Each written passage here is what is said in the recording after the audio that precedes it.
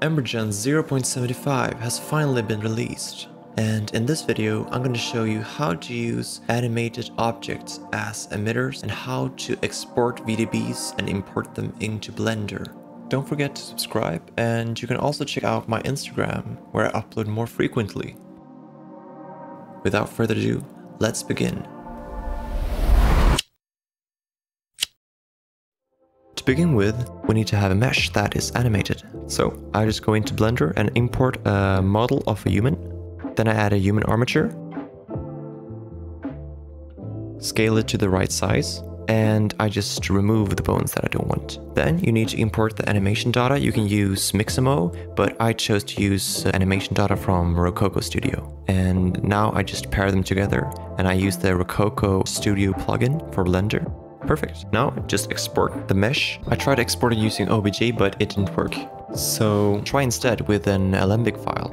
In Embergen, you go to the node graph and add a import shape, and then you locate the file that you exported from Blender.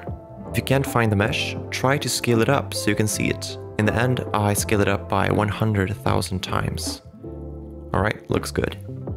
Now comes the fun part. Try to slide around the different values on the emitter. Here I just changed the pressure rate to a result that I wanted. I also decided to animate the pressure rates throughout the dance by using keyframes. When satisfied, go to the export VDB section and type in the amount of frames you want to export. Also, don't forget to uncheck the show emitter box. By doing so, you remove the emitter in the final render. Now, hit export.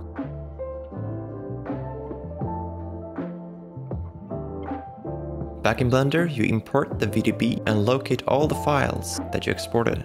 Then you just scale it down to the right size.